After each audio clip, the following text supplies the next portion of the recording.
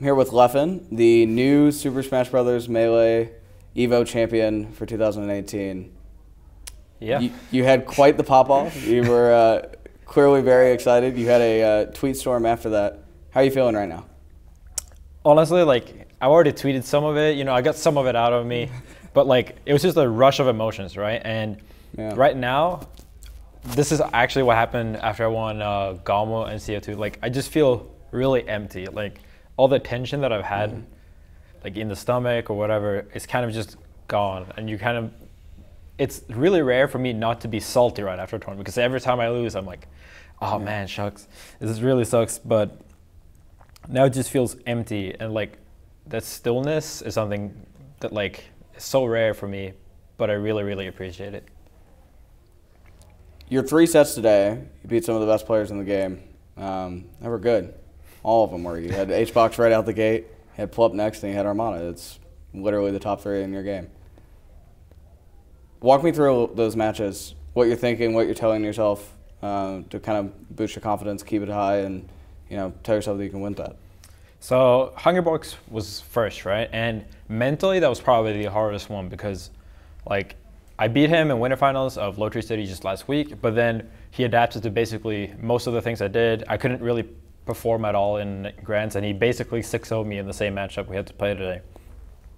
And it's just a matchup where it's just there's so much to it. Me and Hungrybox have this rivalry. I really, dislike Puff as the character, and throughout this weekend I've been boot camping with Armada and the other Europeans, and while I'm trying here, all right, let's not think about the character in a bad way, and they're always just complaining about the character, and some of it is warranted, but that mindset was really hard for me to get into. But it worked best for me that after game 1, where I just really didn't have it, I didn't go for it, I just let him dictate the pace, and he really popped off and just destroyed me. I realized that it's just me and another melee character. What if this was a friendly? Would I want to lose the next match? Right. No. I want to win every match. It's nothing more simple than that, really. That I just want to win, and all I have to care about is what is he gonna do, and what am I gonna do. And once I did that, and I realized I could lose, but I could also win. Throughout the rest of the tournament was kind of just keeping that mindset, keeping the focus on exactly what I can do, nothing else, no other players, what are they feeling? I'm just trying to think, what can I do? What are they gonna do? And so I just came back really strong. Latter parts of Pokemon Stadium, which was game 2, and then game 3, I could feel that he, as soon as I got the first stock, he wasn't really sure what to do anymore, because I just beat some of the core options he picked out, and after that I really just didn't let the lead go. You and him, Hungrybox, have not only just a rivalry, but sometimes it gets personal. You guys take shots at each other on Twitter. Yeah, it's a lot of digs. I said when we were sitting in this meeting room with our photographers that regardless of who wins that, there's going to be a pop-off, and somebody's going to be very excited to walk away from that one. It's the winner's semifinals. It's not even it's not even the real show. And did that series felt like it really meant a lot that you had to win that one to make it all the way?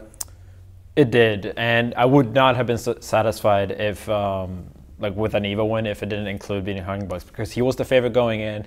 Everyone's this thing save melee, that didn't really matter to me, but everyone wanted me to beat him, and I managed to dodge Mewtwo because he lost early, but I really wanted to beat Hungrybox on that stage, and to do it that way just meant a lot to me personally. You had that period a couple of years ago where you couldn't enter the U.S., and we as spectators only got to see you a couple of times a year, and playing in Europe, playing in other countries, Canada, and Gamo.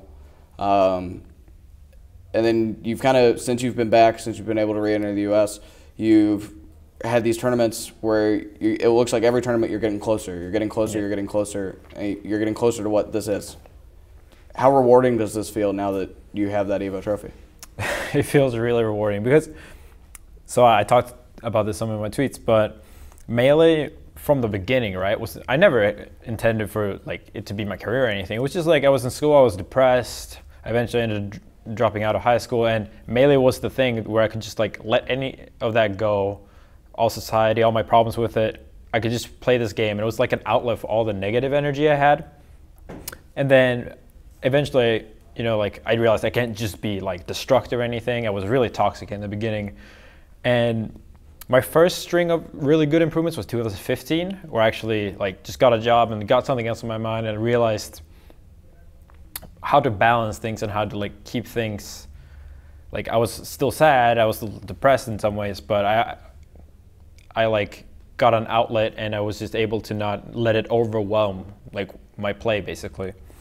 But after that, I almost got #1, right? And then I lost my visa through like the worst possible way, the worst possible time in someone's career. And right before Big House? Yeah, right before Big House. And in some ways, like you could see it as like the worst possible thing, right? Like if you look at someone's legacy, oh, and really bad injury or something like that. And obviously since after that, when I came back, my results were worse.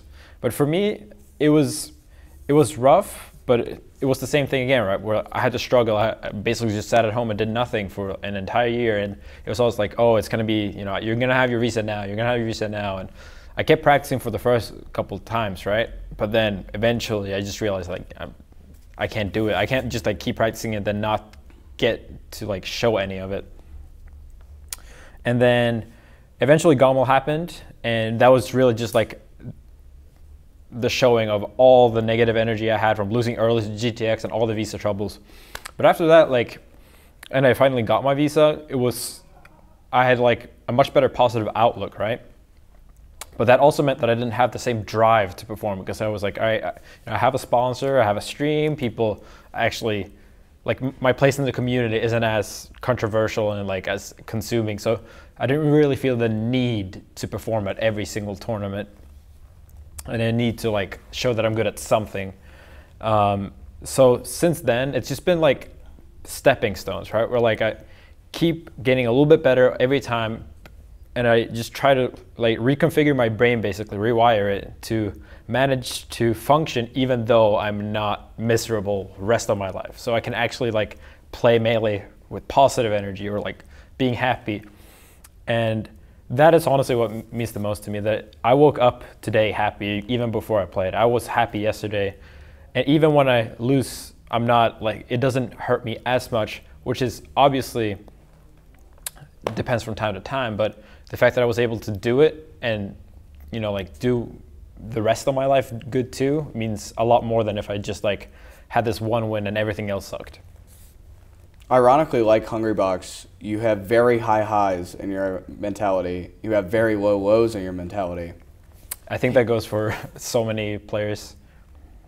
Him and I have talked in depth about what he does to keep himself composed. What do you do to keep yourself composed? I feel like I need a core game plan. That's all. Like I need to know what to do just to still my mind. Like I'll have these couple of things like, all right, he wants a shield grab, he wants to do this, like this is what I'm supposed to do on this stage. But oftentimes, like my body, right, like it knows what to do in much more detail, and that situation might not even come back. But I have a problem where I overthink things. I let things get to me that are outside of the tournament. This is best of 3. There's no warm up, but when I have these couple core things that I can always like think about and like be comfortable with thinking them, so I can just let the rest of me just focus completely on the match.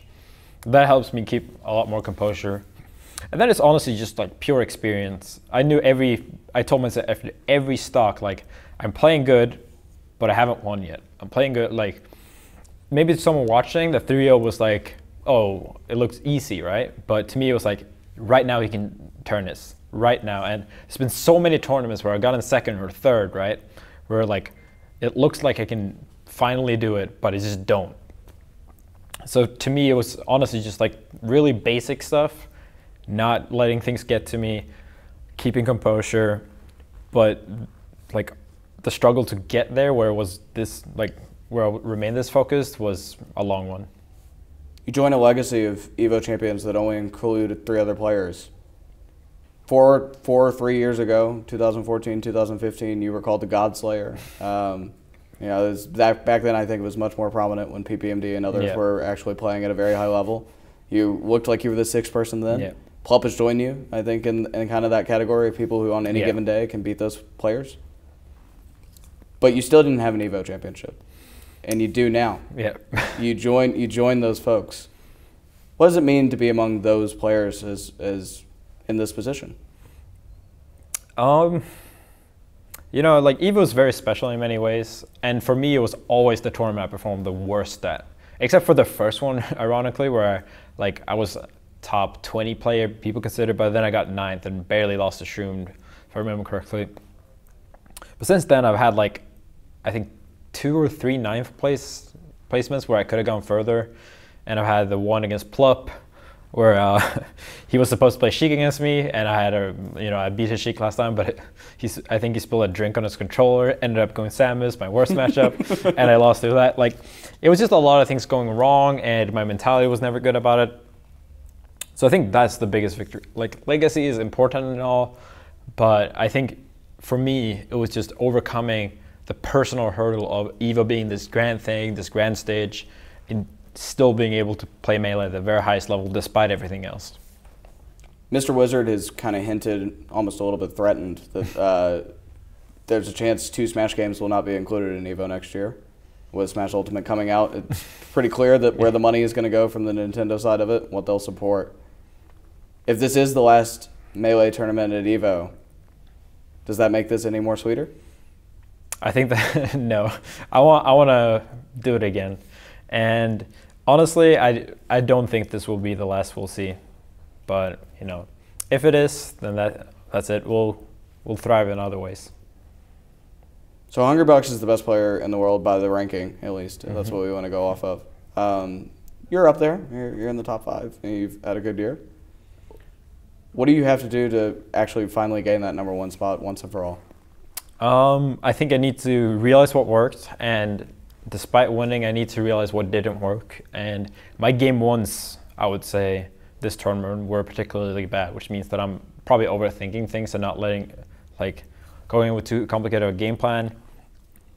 Honestly, it's really funny where I always consider myself a really strong analyst, where I could analyze a match and pick out what to do for the next time. But I always had this procrastination where I wouldn't do it until it's too late, or I didn't get a good enough read on my opponents. So I really helped with that, and I had someone else, Drugged Fox, help me with the Hungrybox matchup and the Mute game, although that one didn't come up. And I think that really helped me. I'll definitely look towards continuing that.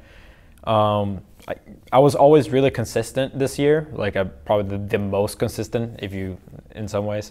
But I think I needed this win, and I need to keep winning tournaments, not just getting 3rd or whatever, to really get #1 for this year. And I don't know, this is a good start.